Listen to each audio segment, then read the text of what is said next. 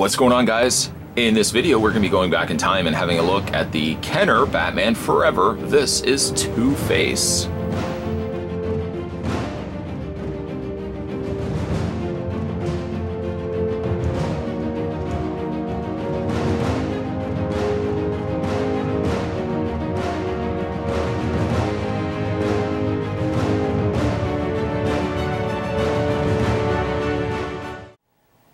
Let's grab the tape measure to figure out how tall Two-Face is. He stands exactly 5 inches in height. Before we have a look at the figure's accessories, let's have a look at the package, which, I don't know at the bottom whether that's mold or not. I picked this up on eBay for what I thought was a relatively good price, but not at the sake of having mold to contend with. There's the artwork at the top there. Two-Face is firing off his blaster, his Gatling gun. I think it's actually called a turbocharged cannon, to be exact. We flip it around. The time machine would have taken us back to 1995. That's when these toys were originally released. You can load the projectiles into cannon, line barrel up for firing, pull back hammer and release to fire, rotate and line up barrel for second and third firing. Shows you how to display it with the figure. I think it's excessively large. And some other characters were released at the time of Batman Forever. Robin doesn't look anything like that, but likely they tried to churn these out as fast as they could and got into production of these probably before final designs were settled when it came to the actual characters in the movie. Let's move that to the side and quarantine that right away into a bag of some sorts and have a look at his accessories. Now, discussed already, he comes with the turbocharged cannon. It's large, unnecessarily large, and it comes with standing feet. So you can actually prop it up, it stands on its own. These don't really go anywhere, so like if you want to have them displayed with it, say for example, let's say for the example, he wants to hold it. Well, there's a little handle here where Two-Face can put it in between his hand. And it doesn't sit the greatest. Ends up just kind of sitting to the side of the figure, and then he's got all this excess leg that's behind him. It's too much. Wish there was a way that you could have detached it. Not to say that he would have been able then to carry this, but at least he wouldn't have this excessive extra, mechanized legs or tripod, so to speak. It's not quite a tripod because it's only got 2 legs, but he wouldn't really have the means to properly hold it anyways. Let's put the figure right there.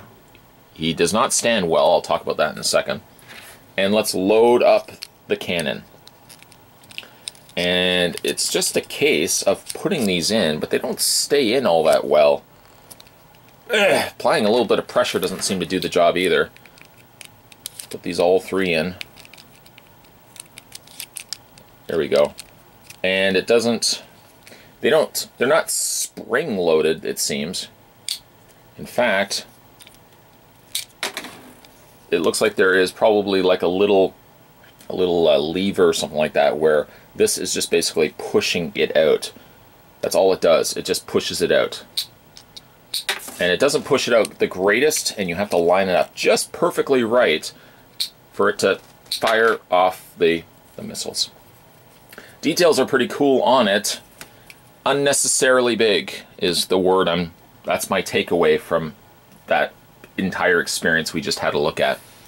The other thing he comes included with is his coin. The coin, I remember, because I had this figure before. I bought this figure, I think, back in 1995 when it came out. And the coin is actually pretty cool. I thought back then that the coin was metal. Stupidly, the coin, I'm wrong, it's not metal, it's plastic.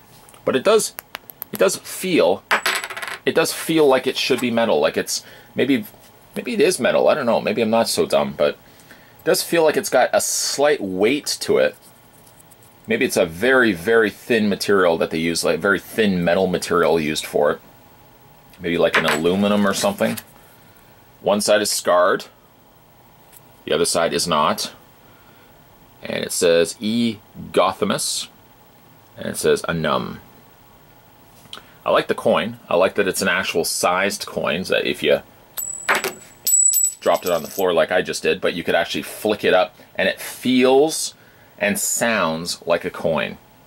I like that. Probably end up just keeping the coin. And I'm surprised. I think I even kept the coin from the other Two-Face that I once had. I don't know what happened to it since. Anywho's, let's have a look at Two-Face. We'll move this cannon out of the way. Here we have Two-Face taken from Batman Forever. Not really so much a Two-Face in the movie as much as he was kind of more a Joker.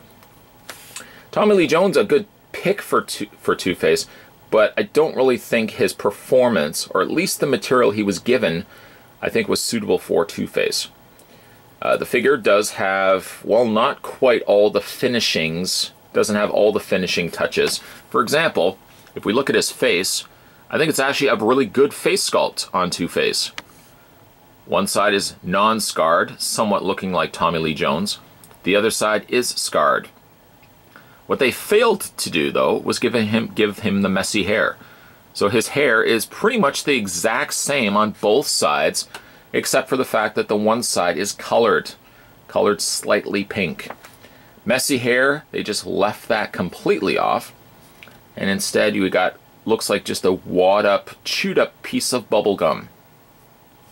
Further investigating this figure and moving further down, we have our suits on Two-Face. A business suit on one side, more casual suit on the other. Looks like it's leopard print in a purple motif. You got a white collar, a yellow shirt, and a pink tie. But sloppily, I dare not say sloppily, but they didn't really do a whole lot to it. Essentially, they just took the same figure. They sculpted the face, yes, so at least the face looks all chewed up on the one side. Other than that, though, it looks like they just took the same figure and just kind of painted in all the details. And for the leopard print end of it, they missed off the back. So the back is just completely all black. You would say, oh, well, you're not going to see the figure from the back. Sure, we'll go with that. But they should have at least finished the back as much as they finished the front. In his hand is a gun.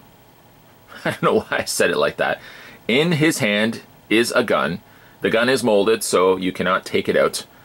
The trigger finger is in there, but you cannot remove the gun.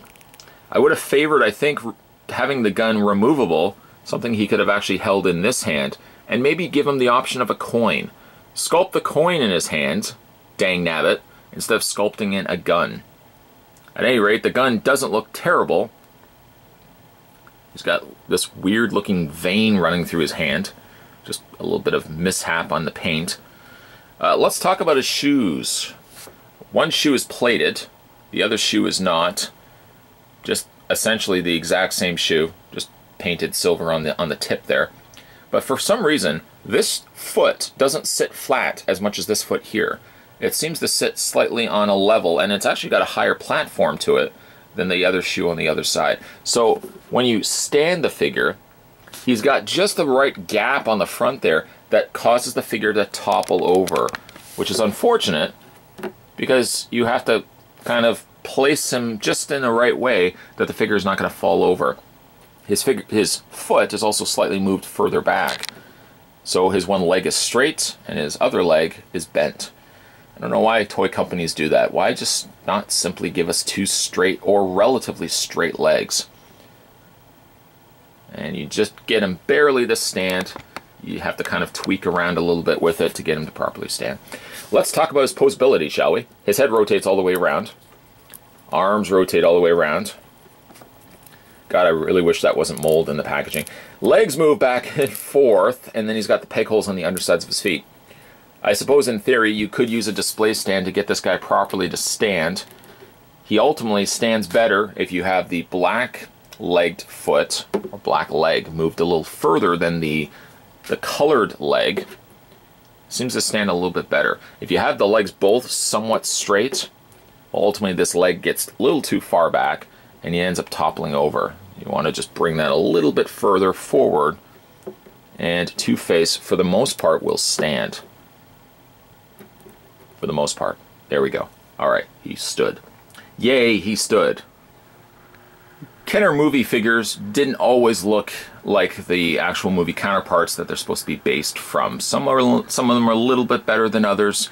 I feel like Two-Face here falls into the category of one of the better head sculpts and better overall likenesses to the character that he portrays in the movie. I think it does look like Tommy Lee Jones. The accessories, the giant cannon, I think was really unnecessary. I like the giant coin, and maybe speaking of coins, they could have sculpted the coin in his hand rather than sculpting in a gun. If you're playing this as a kid and Batman has apprehended Two-Face, pretty sure Two-Face can escape because the gun has been molded into his hand. He should probably go to the doctors and get that removed. All around a good figure. They miss marks on some of the points, like finishing up the entire suit and giving him messier looking hair, but I do think that the Two-Face is one of the better representations of Kenner Batman movie related figures. Today we were going back in time and we're having a look at the Kenner. This was the Batman Forever. Never liked that Batman name. Really bad Batman movie title name. The Batman Forever, this was Two-Face. That's what we were looking at. If you guys haven't had a chance to hit that little subscribe button down below, you are missing out, guys, fellas, ladies. Hit that little subscribe button down below. You'll never miss a beat when it comes to future videos. Speaking of future videos, we're going to have a look at other retro-related videos, retro-related toys. So stay tuned for those. Of course, other videos will be coming your way as well. As always, thanks for watching as you always do, guys. I'll see you next time.